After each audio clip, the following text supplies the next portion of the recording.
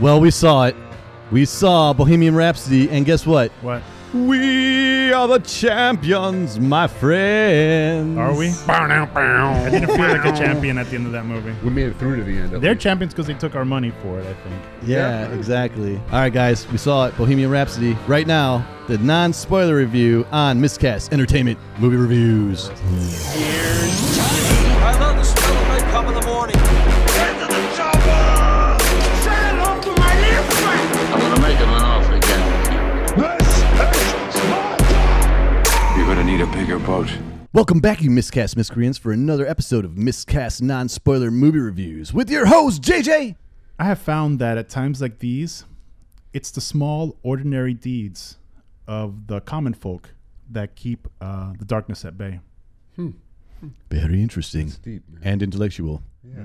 And your other host, Greg Cafaro. I just want to ride my bicycle. Do it. I do. I want to ride my bicycle. Everybody feels like singing. I love my car. I'm in love with my car. Yeah. I'm in love with my car.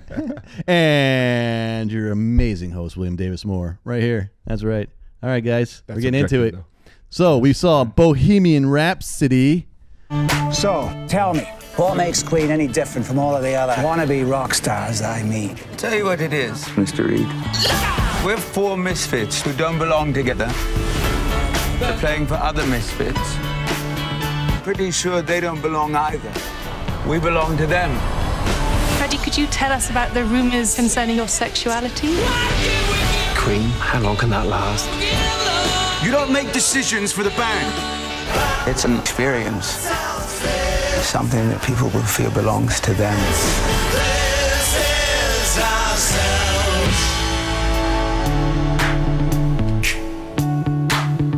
Guess what the critic score on this one is? Poop. 59%. About right. Yeah, that's Yeah. about what I expected. Guess what the audience score is, though? Like 90%. Let's Probably. take a wild guess. Yeah, 90. 70?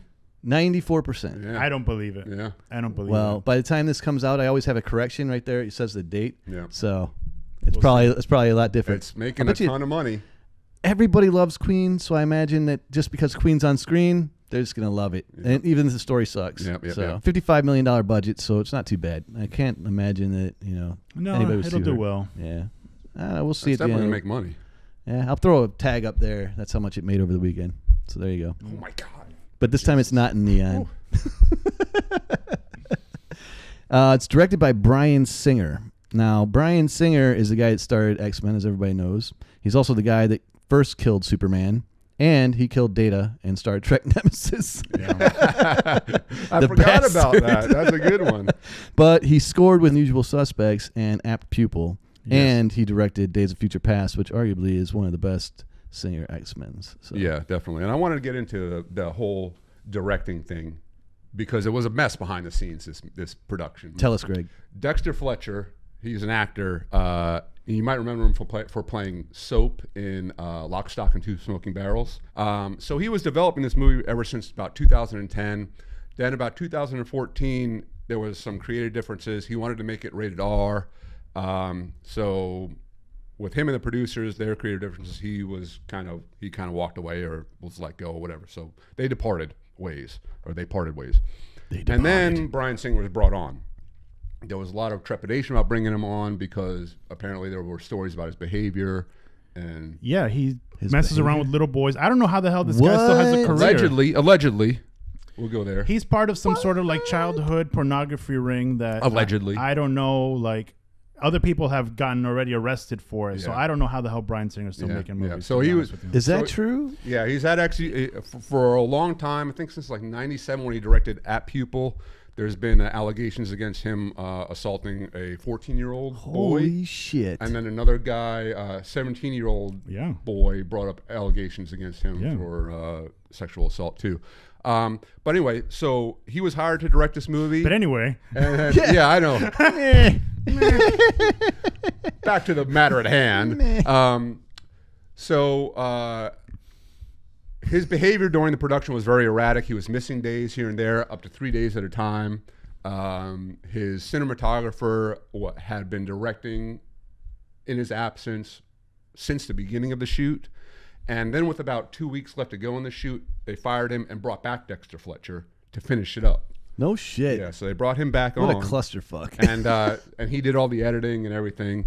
And that was pretty much what went on behind the scenes. So it was kind of a message. Singer claimed that he was missing time because he had to take care of a sick parent. And he was the sick parent. He got into, he got into a heated argument with Rami Malek on the set and threw some equipment around, and then that's when they decided to can him. And he threw Rami Malek. Yeah, I guess that guy looks like he weighs 5 pounds. Right, pretty much. And so that's when they decided to bring back Dexter Fletcher. What about Rami as Dude, Freddie? I gotta say, look, I'll tell you one thing. Rami Malek already has a weird face. He's already like a weird looking dude. And you add those teeth on him, and he looked like an alien. He looked like there were scenes at the beginning of the movie where he just looked like a pathetic, weird alien that just landed on Earth. And I kept thinking to myself, nobody would bang this guy. Wow. Nobody would bang this guy. I had those thoughts too. Freddie Mercury was an extremely iconic dude that got laid all the time. He had these crazy orgies. Everybody wanted to have sex with him. And I'm looking at Rami Malek with the teeth and the eyeballs, and like the only person that has ever been able to pull off those weird eyeballs has been Amanda Siegfried. Oh yeah. Aside from that, he looks like some sort of creature.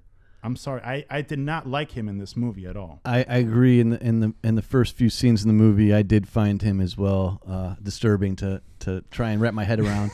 I fell into him as Mercury, though. I got lost in it, and I felt like I was watching Mercury and the real band, and I forgot that real band wasn't actually the people in the movie. So yeah, I mean, I felt myself watching his teeth most of the time, And Rami Malek already has a bit of an overbite too, and they exaggerate even more. And I think they exaggerate even more than Freddie Mercury's massive overbite. But didn't they do this thing? I saw this thing with this. They had this makeup kind of on his face that made him sort of like gaunt. But it looked almost like makeup. Maybe I didn't notice that. Okay, maybe. But I felt him like he was really trying to fit his lips over the teeth for a while, and so I felt myself watching his teeth more than I was really watching his looking at the rest of his face.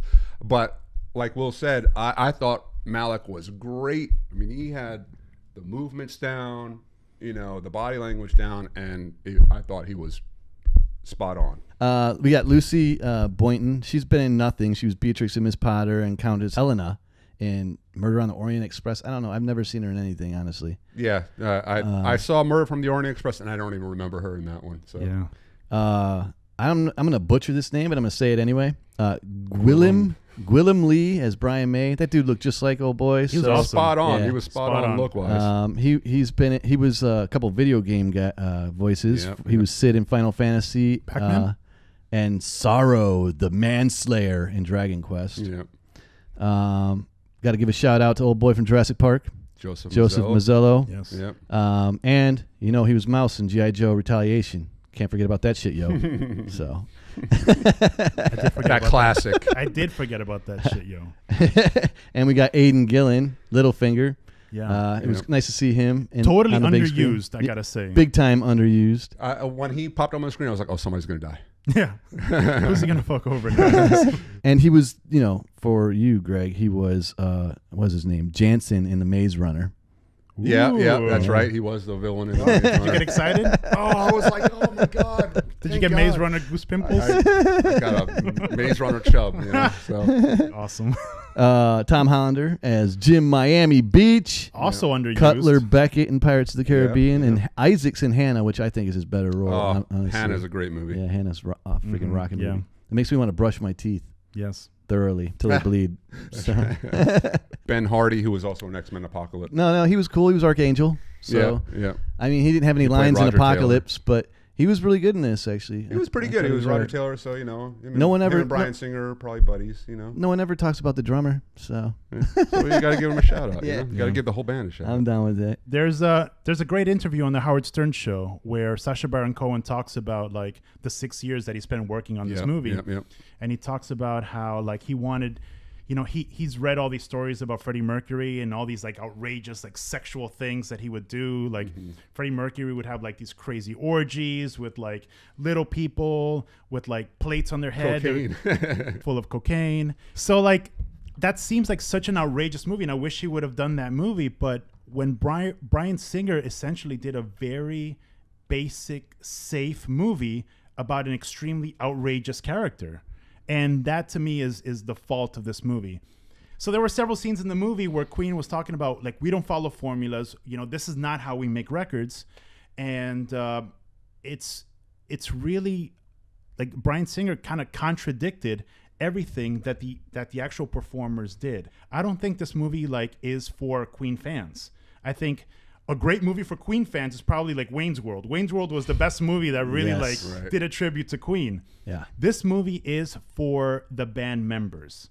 Yeah, I agree with that. And not for the fans. Okay. It's a very ordinary, formulaic, highly predictable movie that, honestly, while there were a few moments in the movie that were touching, I wish they never would have made this movie. Yeah. Wow. Now, since you say that, like, because Brian May and Roger Taylor had a lot to say behind the scenes of this movie, yeah, I agree with that. It was pretty much their vision of how it should go. So, yeah, I agree with that. But, I mean, like we said, we were at the theater, and there were a lot of fans clapping along with the music. It was like a the baby boomer crowd. Yeah. Man, they do not have any theater etiquette either. No, not at all. Phones were ringing. So bad. Yeah. But yeah, they were clapping like it was actually a live performance, which was, I found, that made the movie a little bit more fun, just because of that. Mm-hmm. But that was on top of a movie that was already flat, and, Anyways. Well, I feel like that's the only reason why these people wanted to go see this movie was because they wanted to see the reenactment of the live performances. So,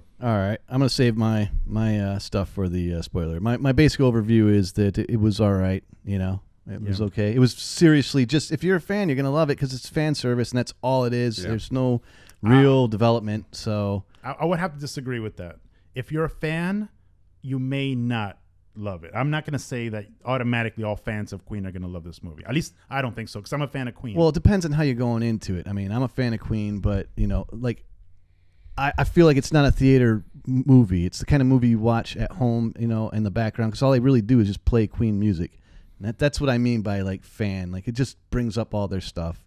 Like, there's nothing to develop in it. There's no real stuff. I'll get into it later. Yes, actually, that's my last point here, is that I can't wait to talk about in the spoilers. So if you guys are going to watch anything, watch that spoiler, because I think we're going to rip this movie a new one. All right. Rami Malek stole the show. He did a great job. The rest of the movie was definitely more for the band, I think. Mm-hmm. But if you like Queen's music, it's a movie for you. Definitely go watch it to see the concert performances. Or Live Aid. The Live Aid performance, yeah. All right, guys, that's our non-spoiler. It is. Everybody's anxious to get into the spoilers, so we're just going to get this over with and get on to that. Yeah, so watch it. Watch it. It's coming up. It's coming up tomorrow. It's going to be brutal. Or the day after that, or the day after that. Maybe. You're going to be brutal, I think. I'm going to assassinate it. All right. I think we have some varying opinions. It should be good. Okay. It'll be a good one. All right. All right, I'm excited. All right, guys, as always, if you like this episode, then hit that like button down below. And if you're not on the channel, head on over to the channel. If you're on the channel, then hit the subscribe button if you haven't already.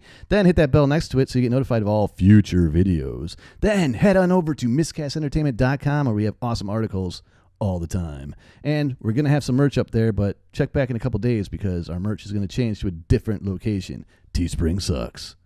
All right, guys. We'll see you next time. Peace. All right. Scaramouche, Scaramouche, we'll do the Fandango. Check, check, check, check. 1, 2, 3. Check, check, check, check. Check, check, check. Oh, well, it seems to be the same. Check, check, check. Check, check. Check, check, check, check, check. He's like, okay, I think they're on. I heard him say check. Turn the lawnmower. Now. Do it. And go.